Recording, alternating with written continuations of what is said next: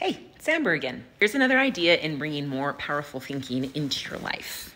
Take a scripture that has brought you peace, purpose, or power and turn it into an I am statement. Then repeat it often. For example, a scripture affirmation I created and repeat to myself every day is, I am a vessel of honor, sanctified and meet for the master's use, prepared unto every good work. Have a particular trial you're going through right now?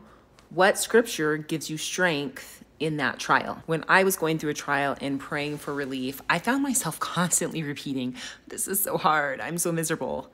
Then I tried to replace those words with a scripture that stated what I did want in my life. I am strengthened by the Lord that I can bear up my burden with ease. I submit cheerfully and with patience to the will of the Lord. Another example, here's one when trying to overcome a weakness. God's grace is sufficient for me. He has made weak things strong unto me. Don't forget about your own personal scripture given from God if you've received a patriarchal blessing. It is incredibly empowering to create I am statements from lines in that blessing or other blessings you've received. I encourage you to take a moment today to create a statement from scripture that resonates with you personally in whatever circumstance you're in right now. Write it down, repeat it, memorize it, and see it come to pass in your life.